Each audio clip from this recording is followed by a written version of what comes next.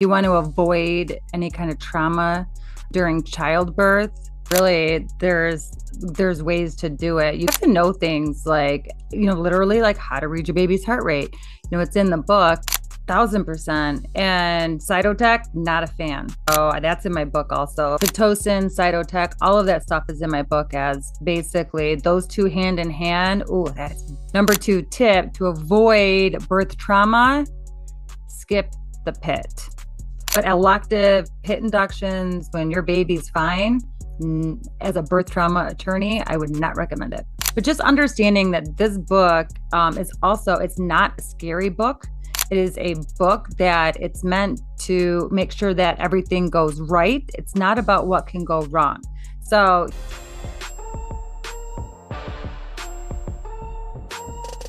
Gina Mundy, thank you so much for joining me. You wrote a book on safer childbirth for parents to really follow as a guide. Why did you do that? Oh, great question. Basically, I've been a childbirth attorney for 19 years.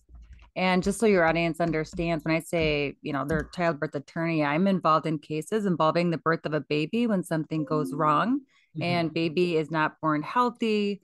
Baby may pass, mom may pass away. So I've been doing that for about 19 years. We had a near family tragic event, and basically that stopped me in my tracks.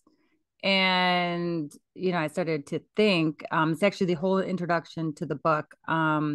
But in our situation, our baby was fine, but again, it stopped me in my tracks, and it made me realize that there are things that I have learned at that point over the last 19 years. Now I'm 21 years deep into it. But I have girls. One's 20 next week, my other one will be 16. And so I started to write down for my kids, hey, this is what you need to know to make sure the mistakes and complications I see, that occur during childbirth, don't happen during the birth of my grandkids. And then as I started to write that information down, I realized, wait a minute, this is not only information that will help my kids have a healthy baby, but, families all over the world. So that's really where it all started. And by the way, as I was telling that story, I'm trying to turn off my email and all that. So I hope it makes sense. Absolutely. I'm like, wait a minute, my email's up. So I July apologize. 2023, that marked kind of a turning point for me as a physical therapist. We've been really pushing for moms to have access, to rehab, to a recovery, especially if they had a delivery type that they were not expecting, like an open abdominal surgery, which is cesarean section. And in Jessica Ross's case, in the Clayton County, Georgia case, her baby's head was decapitated during birth, and that was later ruled a homicide, I believe, in February of this year, by Dr. St. Julian. And in that case, it was alleged that the hospital staff tried to cover up the case, and tried to encourage the family to get a cremation. So that would have hid the evidence. In those cases where a woman of potentially a larger size, if she's been on her back, and potentially is in a situation where the baby is at risk, and those cases that where the baby is stuck, how do you get involved as an attorney to guide the family on decisions that need to be made?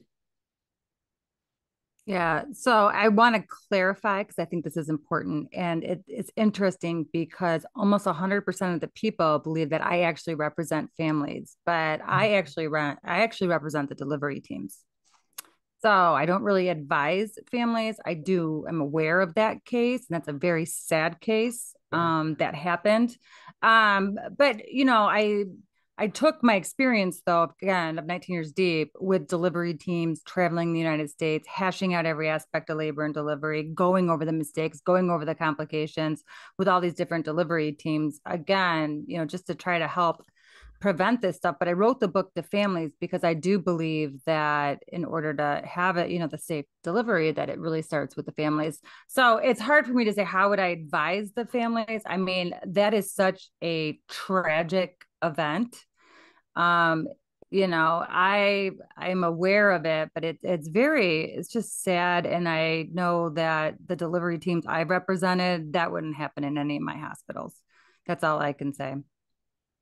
Gotcha. And then thank you for clarifying. So you represent the delivery teams. And so in that case, you would be advising the delivery team to not cover up, that incident, which, it was later found that they tried to. But then in terms of just talking to the families, how can families just be better prepared to avoid that situation entirely? That's a very unique situation. Mm-hmm. I mean, it's probably why it's news all over the United States, because that stuff's not really what happens. That's not really what my book, is about. If you want to avoid any kind of trauma during childbirth, really there's ways to do it. You got to prepare for childbirth. You got to get ready. You got to know what you're walking into. You have to know things like, literally like how to read your baby's heart rate. It's in the book. And I've had many experts testify that, they'll say, Gina, the only way a baby can talk to me during labor is through their heart rate. So I'm like, hey, parents, if you can understand your baby's heart rate, it's like your baby can talk to you too.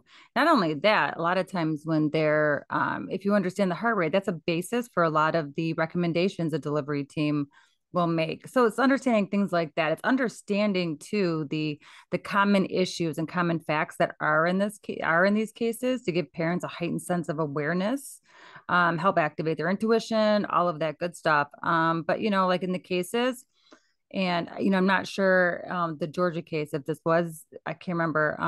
But the number one fact in a birth trauma case, childbirth case, is the drug Pitocin, which is like an elective Pitocin induction. So that's number one. That is in most cases. So the flip side of that is, if you want to avoid the complications and mistakes that I see in these cases where, again, baby's not born healthy, go, if you can, if it's possible, shoot for the all natural vaginal birth, spontaneous, skip the drugs, skip the interventions. Those cases are very few and far between. It's really where we see all of these interventions that, it's like they start with the Pitocin. Those contractions are extremely strong. Boom, now we have epidural. And it's just like intervention after intervention. And that really is how a lot of the complications and mistakes end up happening in these cases. And it's interesting that you say that, because that's really where my awakening into this work began, was in 2020, where I actually treated women who had a unexpected hysterectomy, and just following Mm. the labor and delivery note. They were given Pitocin, and these two cases particularly, they were first time moms, and so Mm. given Pitocin, just start the induction. Uncontrolled bleeding led to a hysterectomy. And in those cases, I often wondered, I don't have any evidence, I don't have the background that you do, but I often wondered, wow, I see a lot of primary C-sections, and I see Pitocin or Cytotec, misoprostol, which misoprostol we know is not FDA approved for induction. It's a gastric ulcer medication. It's used for abortion, it's used for postpartum hemorrhage, but it's not FDA approved for any of those uses. It's only FDA approved for gastric ulcers. But I would read the labor and delivery note, and as a physical therapist, I was coming in just to help a mom after a major abdominal surgery, like I would, typically after a colon surgery, gallbladder surgery on another unit. And so I often wondered, has this anything to do with what I'm seeing? And you hit it on the nail. You said if people can avoid Pitocin particularly, they could probably avoid a lot of the complications that come with that. Is Yeah, that 1000%. And Cytotec, not a fan. So that's in my book also. So Pitocin, Cytotec, all of that stuff is in my book, as basically those two hand in hand. Oh, that is bad news. Avoid Cytotec if you can. There's other things like Cervidil, or, that might be a little bit better. Yeah, but it's, interesting. It's birth trauma week. So I'm just doing my post for Instagram. And so when we were kind of going back and forth, I'm like, and their number two tip is skip. Hold on, let me back up. Number two tip to avoid birth trauma, skip the pit. And so, yeah, it's I'm really sad for your first time moms who had to undergo the hysterectomy because obviously, many moms want more than one baby. And PIT is just, it's bad news all the way around. The scary part is that depending on your doctor, I mean, different doctors, different opinions. So right now, because I'm out advocating for, people to not use PIT unless it's medically necessary, definitely not Cytotec, but Cytotec is cheap. So hospitals want to use it. Um, but I had one doctor tell me just recently that the standard of care, the things that, what he has to go by, requires him to offer his patients an elective C-section, elective induction at 39 weeks with Pitocin if they're a good candidate. Most are, a fine candidate for, elective Pitocin induction. So he's like, I have to offer them. And I'm like, no, you don't. What planet are you on? And then I just had another doctor last week, much happier about this opinion. I just had another doctor tell me that because of all the complications and mistakes that they see with Pitocin, they're shying away from offering or doing elective Pitocin inductions at their hospital. So again, different doctors, different opinions. So, but I'll tell you, some doctors are really gung ho when it comes to Pitocin. As a childbirth attorney, I am not a fan of Pitocin. I understand. Very similar to the introduction of my book, the story I was kind of alluding to at the beginning of the podcast.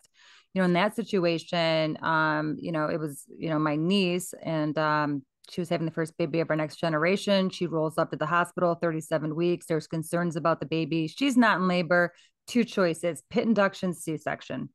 But the baby had to come out. So she chose Pitocin, induction. So sometimes that might be the route you have to choose if you don't want a C-section and your baby, something's going on. But elective PIT inductions when your baby's fine, as a birth trauma attorney, I would not recommend it. I find it hard to believe that you're defending the delivery team and not the family when you have so much information that can help the family. Because Pitocin, I've not heard of just any case where it's like people are just foregoing Pitocin in terms of like being offered an alternative. I mean, if someone is coming into the hospital and they just don't know what they don't know, they don't Mm-hmm. forego Pitocin. That's just such a standard part of delivery, of labor and delivery. Right. I like your little comment, by the way. I know a lot that's why people are so shocked. They're like, wait a minute, you represent the delivery team. And I'm like, yeah, but that's what gives me the credibility then to go out and, be like, okay, I've talked to everybody, but listen, here in the end, I'm a mom, I'm a wife, I'm a human. And the hardest part of my job all day long is the day I have to talk to a family about the birth of their baby. I've always had a very difficult time with that. And that's why, again, once we hit that family, almost family, tragic event, again, introduction to the book, that's when I'm like, nope, I'm gonna get my message to the families. And you know what, believe it, the hospitals are fine with it. I mean, I'm still representing the delivery teams to this day. I was working earlier on a case, but they don't want it. And I know some hospitals have a really bad rap. And listen, all hospitals across the United States are completely different. I've been to probably all hospital systems. Again, now I'm 21 years deep, where I've talked to people, they are so different. So there might be ones that, may cover up stuff or whatever. Those are not ones that I would decline to obviously represent anything like that. But no, the hospitals are like, they don't want to see it. I don't want to see it. So they don't mind that I'm out there to families going, hey, skip the PIT induction, even if your doctor wants it. Or, I hate Cytotec. They call it, the nurses, by the way, they won't tell you this stuff. They call it cytoblast. And Wow. I'll tell you, Cytotec and Pitocin, oh yeah, that's when something goes wrong. Those two are especially together. And I hate it. My stomach turns when I get a new case in. And I'm like, the first words I typically read, mom is being induced with Pitocin. We're going to ripen her cervix, meaning they get it ready for the induction with Cytotec. And I'm like, here we go again. This has been, now 21 years of my life. This is my first case was in February 2003. So in terms of your book, you're giving almost like an inside look to families, first time families, maybe families after, another birth, and they may have had such a traumatic birth that they definitely don't want to go down that path. We've seen a lot of families where they're now arming themselves with a lot more information. Our last podcast guest, maybe quite a few episodes ago, explained to us that she was actually given uh why am I blinking on this, and I teach it all the time, but she was actually given um a medication for her hypertension for preeclampsia. It'll come to me. And while she was getting up, IV magnesium sulfate, while she was getting Mm-hmm. up to go to the bathroom with the nurse, she passed out and fell.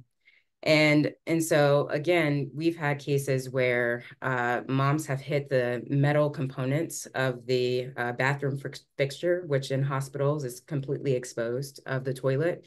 They've hit themselves, they've fallen onto their back, they've injured themselves, especially after an epidural, just kind of knocks out the nervous system.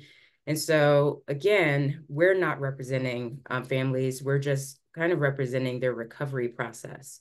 But there's so much in terms of that childbirth period and that early recovery period where it's caused us to really look at this issue as rehab therapists to say, families need to be educated. We're not getting anywhere talking with the labor and delivery team. How do you get someone out of bed who's on a blood pressure lowering drug because of preeclampsia and not know that that's not safe? How do you do that? And so your book really excites me because it's talking to the family, but yet you have worked with these labor and delivery teams and you're reading the same thing over and over and over again. They're using the same drugs, they're doing the same interventions that we know really shouldn't be done, that we know really shouldn't be given to families if they're going to actually cause more harm. What do you want to leave the audience with that? Oh yeah, no, absolutely. So listen, here's the deal with the book. Introduction, great story. And the story, it's scary, but it's, it has a good ending, but it's like a birth trauma case. Um, Chapter 1, those are the lessons from the birth trauma cases. This is what we can learn from families, the delivery team, the medical experts that come in. And I can tell you right now, both of those, the introduction to my book, again, very important story that every expecting parent should read. And it's not that it's scary, it's just so you understand what a typical case looks like. That's it. And then chapter 1, that is just such an incredibly important chapter because as lessons we can learn from the past to prevent it from happening in the future. Both of those are on my website for free, ginamundy.com. Each lesson in chapter 1 is then a subsequent chapter. So I'm like, okay, here's your lesson, everybody. But then, I elaborate on it more, in the subsequent chapters. But just understanding that this book it's not a scary book. It is a book that it's meant to make sure that everything goes right. It's not about what can go wrong.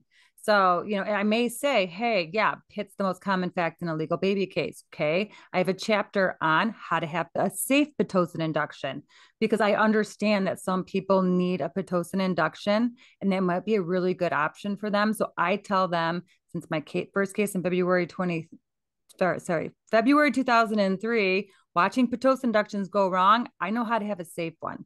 So again, there's a chapter on that. There's like information that's so important, and you may deal this. I got to tell you this one. Um, Also in chapter 11, again, this is information you're not going to find anywhere else. It's the top 10 issues in baby cases, but most complications and mistakes occur after mom's water breaks. That is an incredibly important decision because obviously babies in the uterus hanging out with placenta, umbilical cord, surrounded by the fluid drains out, that changes the environment inside the uterus. So again, that becomes a very important question. And I don't know how your experience is with that, but there's just so many different things in this book. In this book, again, it was written to make sure families avoid the complications that I see that result in life changing events. These families are one decision or minutes from a healthy baby. My book was written, again, to help family avoid these situations and have a healthy baby. Gina Mundy, best-selling author of A Parent's Guide to a Safer Childbirth. I can't wait to dig into this because you're absolutely right. Amniotomy, we've just seen so many infection cases, especially in the Mhm. hospital after moms have had their water broken, needing a delivery that was a C-section now because of the infection risk, all of that. I can't wait to dig into that section specifically, just as a practitioner who is working really close to the time of birth. This has been amazing conversation. GinaMundy.com is your website where people can find the book. Anywhere else where they can find information about you? Anything else that you have out there? You know what? I love my Instagram account and I am ready to start. I'm ready. I'm dedicated now to posting. I'm like, okay, I got to keep posting because I'm actually having it's a great way to get information out, like the birth trauma prevention tips, number one. Number two, I did start a podcast called The Childbirth Attorney with Gina Mundy. Again, trying to prevent birth trauma, stuff that everybody really needs to know. Again, with the goal of making sure families have a healthy baby. So yeah, but when in doubt, fall back, ginamundy.com. That's where all my information always is. Best place to buy the book is Amazon. And if you have Kindle Unlimited, I keep it at Kindle Unlimited. So you can be like, just download it and there you go. Just start reading it. Excellent. And I'm going to also just put a push to our practitioners, our occupational and physical therapists who are starting programs that offer rehab in the hospital after birth. Please get a copy of this book. I certainly will. I'll be using it to train all of us on what's really going on in labor and delivery that we need to know about, because we're walking into some of the most traumatic cases that we've probably seen in the hospital. We're not used to treating these moms after birth. Get a copy of this book. It's A Parent's Guide to a Safer Childbirth. Gina Mundy, childbirth attorney. Thank you so much for joining me today. Thank you, Rebecca, for having me.